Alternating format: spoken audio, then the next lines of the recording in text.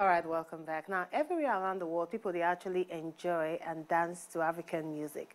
Now, if we not promote our own music for inside Africa, how they will take actually hear them? And that's now why we get this DJ in the house, because the DJ is now one of the promoters of African music. So he goes just in career so far and concerning the challenges of playing African music, especially as person where we say don't work for an international media. Me go tell us more concerning this. Join me, welcome Kenya-based DJ Edu in the house. Hey. Welcome to the show. Oshe. You don't learn that one, Oshe. You're learning fast. Omo Kenya. All right, no, you say you were born and raised in Kenya, and from there now you actually start off your career, you know, with some of the indigenous brands we play for there, and you were even a presenter at some point in one of the radio stations. Tell us your journey so far into being this DJ to the level where you did now. Yeah, so my mother says that I used to cry a lot, but when the music came on, I would stop.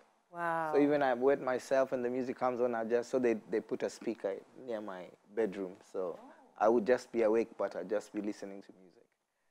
So I think music was in me before I became a DJ. I think DJing was just a way to express what I love. But in Kenya, I started off dancing, because there's this one fine girl, no pimples. And I was like, this girl, and she's like, I like movies. I said, now am I going to get money now again? Jeez. So I started dancing to be able to get money. So I would, you know, okay.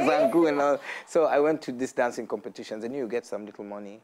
I was able to take out, but then I realized that the DJs were getting all the girls anyway, and they were not having to sweat as much and work as hard as me. So I switched my career.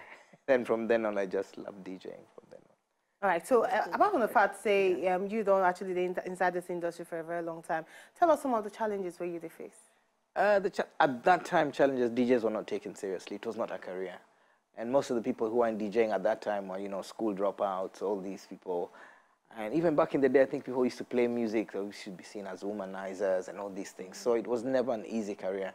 So for me, I decided I'm going to take it seriously. I'm going to take it as a profession. So I moved from Kenya to go to the UK to do audio production, just so that I could show my mom that there's more to this music than just going to the clubs at night, coming back in the morning, coming from the club and meeting people going to church on Sunday, you know, and hiding yourself. So it was more than that. So at least now she appreciates, because I turned a hobby and a love of mine into a career.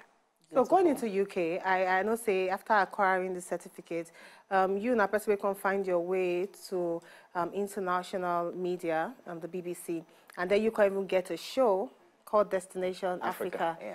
Now tell us the different challenges where you actually be the face as a presenter on that radio show in promoting African music, because don't forget you're a DJ on that show. Yeah, so when I went there, I wanted to do hip-hop, R&B, like all of us. All DJs want to ape what America is doing in Britain.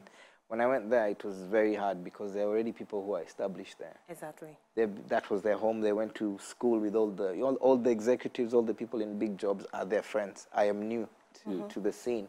So what I did is I started doing African parties, because I missed home. So I was going to African parties, independence, nice Nigeria independence, I go, and I'm like, oh, these are my people.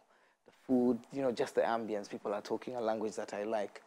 So that brought me to the One Extra show, because they now started, they brought a new station, and they wanted to go out for young people. And there's a lot of young Nigerians, Africans in the UK. So to represent them, they said, okay, let's do this. Let's have you doing music for young Africans. Unfortunately, at the time, we didn't have very many African artists. We had maybe Magic System at the time. One song that would play in every, you know, in East African music, you play that one Magic System. And then I remember even that time, there was Solek Band, which had Don Jazzy and Dibanj. They were playing there, but before they came back. So there was one song, maybe Tongolo here, maybe an African Queen there. We're struggling, Plantation Boy. So we were really struggling. We were playing maybe one South African music and Kofi Olomide or something. So we were really struggling for music. So we ended up playing world music to start off with. But people were not getting it, because world music was not for young people. So I started to mix hip-hop, R&B, dancehall with African music. So when you hear a fella beat with Jay-Z rapping on top of it, you're like, so this music is the same. And that's the way we started to, you know, So when Beyonce left, like for example, Destiny's Child, I did a Beyonce with Beyonce's music with African music. So people are like, ah, this thing is the same, because it's funny. Some people don't connect that the music is actually the same. When you hear different language, you're like, that's not for me.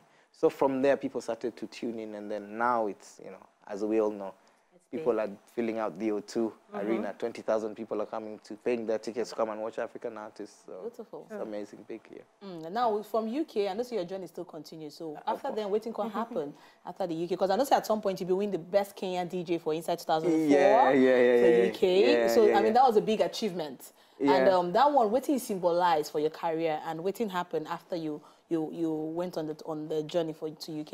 Yeah, I think the being appreciated, especially in a place where you were not born, people didn't know you, I think it's really good. And I've always had, I think I have good relationships with most people. You rarely find somebody who says, that Chinedu, that one, that Nigerian man, Chinedu. No, you never find, you know, I try to keep those relationships, because in life people are up and down. I've seen artists come up, go down. So, and in our careers, it's all about the connections you have and the relationships you have. So with that, just helped me build bigger relationships. And, you know, people got more aware of me. And that, I think that award signified that there's more work to be done, because you always, when people recognize you for something, they quickly forget if you stay on that level. You always have to up your levels. So I think it encouraged me to really up my levels and work harder. I like that. Now, moving on from the UK and other journey where you don't actually go, now you're in Nigeria. Tell us your mission in Nigeria. Of course. I had to come back to the place that gave us Afrobeat. Exactly. Hey. To the heartbeat of Afrobeats. Because Nigeria is kind of like the springboard from where other people kind of really honed into this Afrobeats thing. And it's the only, I did this program with BBC called The Best Nightclubs in Africa. And at that time, we went across Africa, and every club you went to was playing Nigerian music. So there's something about Nigerian music and what it does for Africa, especially modern young African music. And it was only right that when they're launching this show called This Is Africa, we launch it here. In Nigeria. Yeah, exactly, because it's such an instrumental place. In saying that as well, it's also showing Africans that we should be proud of this new oil that we have, our new diamond, which is our talent and our music, and the stories that young people want to tell. So it was only right that we launched it here, and we do a show that incorporates at least the whole of Africa. Because so tell us a little bit of certain details, like, I mean, now to call people will come inside the studio, can't talk about music. Yes. Or, I mean, a little bit. So just give us a little. Yeah, so what's going to happen is we have something called 10 in 10. That's like one of the features. So we have 10 songs from 10 different countries in 10 minutes. Because we realize young people, after one, you know, even when you go to the club, the songs are quick. You know, you don't have time. You have social media, you have life, you have, lots of quick. And then we have a big guest artist, so we'll have big artists, footballers, chefs, artists, and then we also do a spotlight. So there might be a big artist in Namibia that you have never heard of. So we'll speak to them, and they'll showcase their music, and then we have a classic, because without them we wouldn't be here today. And that's only in 26.5 minutes. So just a quick, short soundbite that you can take home and say, you know, when you're hungry and you just need one little sandwich, you just that's your snack. So basically, This Is Africa show go actually promote music, not just in Nigeria, but across Africa, like in Africa, basically. Not showcase, celebrate. Let's make it celebrate. Yes. Let's celebrate. Yeah, because there's a big wave. Artists are being given big deals, and you know, sometimes we forget to celebrate. Like, I'll give you a good example. I was talking with one of the presenters, Manny, on Cool FM. And he's like, what is your favorite album? And I said, for now, I think my favorite album is Burna Boy. And he asked me why. I think it's just kind of like, it feels to me like he has a spiritual connection. It's not even about the music. Because anyone else could have done that music and not have gotten the same reaction. And he's like, yes, Grammy. I'm like, yeah, but no, forget the Grammy. We always wait for somebody else to celebrate us before we celebrate ourselves. We knew Burna Boy's album was great. We knew it. When we were killing them, you know, when we're doing all these moves, we know it's great, but we wait for the Grammys. We're like, no, we're not going to wait for that anymore. Let us celebrate our own. If other people want to celebrate as well, that's an icing on the cake. But, you know. I like the fact that you talk about music. Now, as a DJ, truly, all music are good. But what makes a good music? Because the reason why they ask now, because of the kind of music where they see now. Is it the beats or the lyrics? Now, a recent song where they actually trend now, party after party. And then you go listen to Ram, there is nothing else but the party, to take but the party after party. So as a DJ, what make good music? So it's like, I always refer this to food.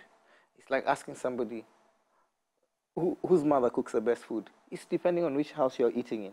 Because music is also in context, and that's what I've learned over the years.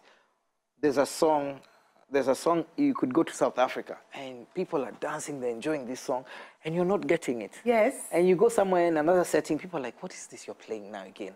But that's why I'm saying you have to kind of like bring that setting to like Nigeria, take it to Kenya and transpose it. And that's why Nigerian music has become so popular. Because Nigerians around the world, they feel their music. And because the music is talking to you, the way you relate to it makes me think that that song must be amazing. Because the way it's making... What are they feeling to, the lyrics or the beats? I think no, the because beats... it's from Uganda, and partying is a big thing. Oh. So literally, when you say party after party, that's what they do. You'll be staying in a 5-star hotel, and you'll hear a party. And you're like, can you get me a room where I can't hear the party? Because that's just their thing. Ugandans, they... As in you see like when you drive to the airport, you'll see people have opened their doors, they've put tables, they've got drinks they're selling, and they just put a stereo outside, and you're like, what? This is a club, and you see like 10, they just like to party, so it connects with them. Oh, so now I get, so the music actually connects with them because they party a lot. Yeah, because now you're like, what? I mean, what is this? Party after party, party after party. You know, it's something like, I'll give you a good example, even Nollywood.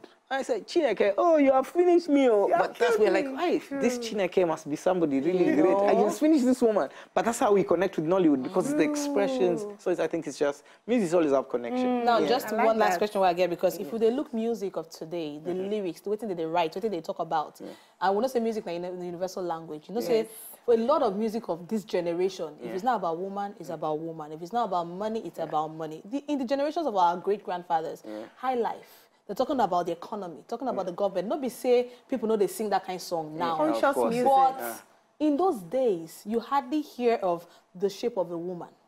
Or say, a lot of times, they're talking about the situation of how politics is going. I mean, look at a lot of Fela's song, for example, and hear within the lyrics of the song. But nowadays, even the music videos they see, I mean, we'll see that it's about... portraying women. Yes, there's a sensual thing about it in the music of this generation. Could it just be that now because of waiting, we like or now what it is what it is? I don't think it is what it is. I think even as people in media, as custodians, as women, as men, it's our duty to teach and to tell them. I mean, the content that you have does this. But I think this generation is fortunate and unfortunate at the same time, because they have too much information, and it's very hard to filter what is good and what is bad. So it's what is most hype and the rewards that people are getting for doing them. That's why a song like Party After Party back in the day, I would not even give it a second chance. But now we are, because we're in a time where if that song, you're a DJ and you're not playing it, who is coming to the club? The owner of the club will say, excuse me, no one is coming. So there's always a knock-on effect. But we have so much information that we don't know what to filter. And I think also because our parents have worked so hard to give us the things that they didn't have, they almost leave us to find our own devices and look after ourselves, because there's a generation of false parenthood that has done. You go out to work, you want your children to have everything. Like, I don't want my children to suffer, but you forget to, those little things that, when you're there, I'm like, yeah, please don't this, please don't say this, I can still hear my mother telling me now. Yeah. When I'm just about to do something naughty, I can still hear her, That correction. Yeah. Thank you so much, DJ Edu. Say you enter inside the house, talk more concerning your career. Thank you very much. To enjoy more of these our Ogbonge videos when you just watch, press this button to subscribe on top of our YouTube page. You go love her.